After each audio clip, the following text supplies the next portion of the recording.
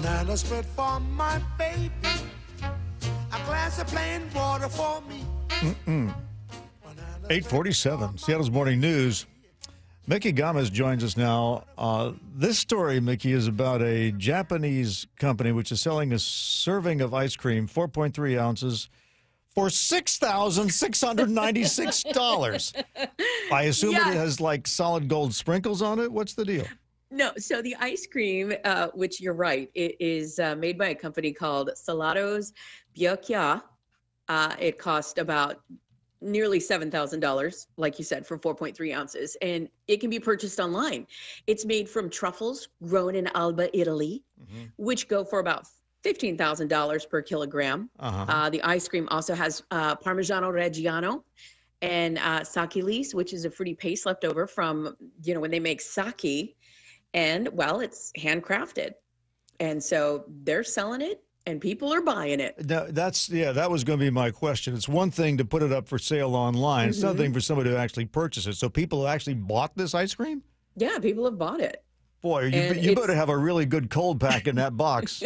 Because if your $7,000 ice cream sundae arrives melted, you're going to be ticked off. I was going to ask, are you actually eating it or are they just saving it for posterity at that price? Well, here's the thing. It can last a lifetime, which is really interesting. So you can purchase it at the Salato website, and the ice cream does come with a handcrafted metal spoon. And also, I read that the same materials used to build temples and shrines are actually in the handcrafted metal spoon as well.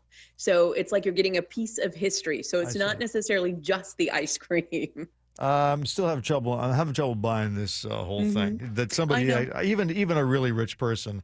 I mean, you might as well just set fire to your wallet. That's what I'm saying. But they also plan to release more ice creams with expensive ingredients like champagne and caviar.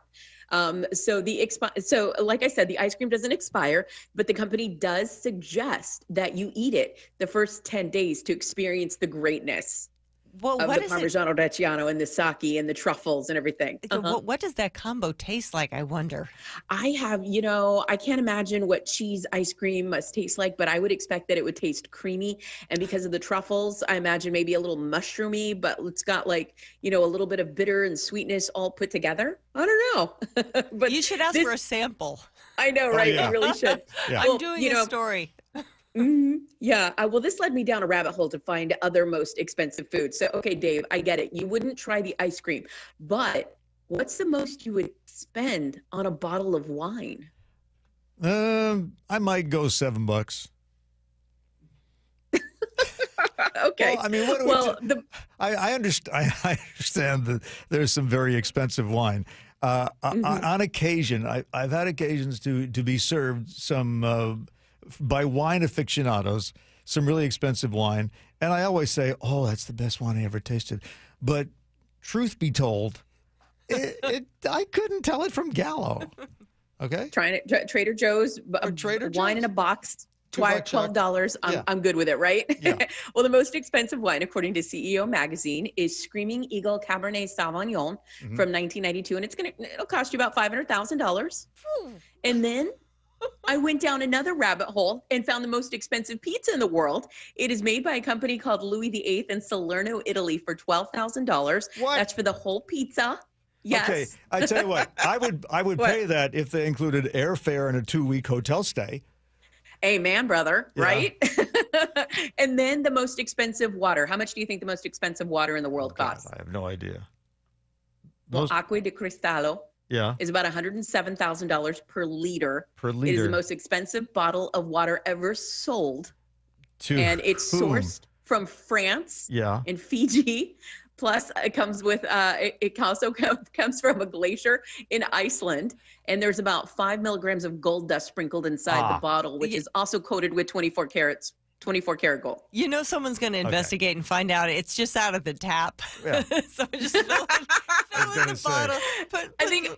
I'm glad it comes with some gold because I've had the water in Paris, and I'm telling you, it can't be that much from Parisian water. Is it at least fizzy? Is it fizzy in some way? Is it effervescent? It's not fizzy. It's not fizzy. It's water. Plain old It's flat crystal water. clear. It's just flat water that you could probably get from a tap. As a matter of fact, I remember growing up, everyone said that Ozark, I don't know if you remember Ozark bottled water, No. was actually water from Houston Tap. Hey, I got an unopened can of Cajun Cola, which I bought in New Orleans. I believe it's got some kind of pepper in it. And Yeah. I think I paid full price, like 57 cents a can, but it is unopened, and I've had it since 1973, I believe. There's nothing in there anymore, Dave. It's evaporated. No, it's aluminum can. It hasn't been opened. Okay. That would defy the laws of physics. So, what the site, this place in Japan that's selling the extremely expensive ice cream? I mean, this is obviously a publicity thing. What do they actually do for a living? Well, they make food. They make ice cream. So It's a chef. They also make reasonably priced ice cream.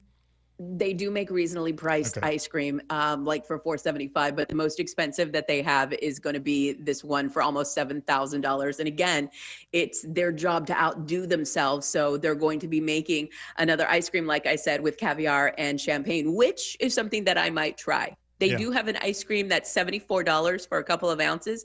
I would actually pay $74 to try it. For the caviar ice cream? Yes. Yeah. Fish ice cream. I'm sorry, Micki. It did. Okay. Fish flavored ice cream. Come and get it. Micki Gamez.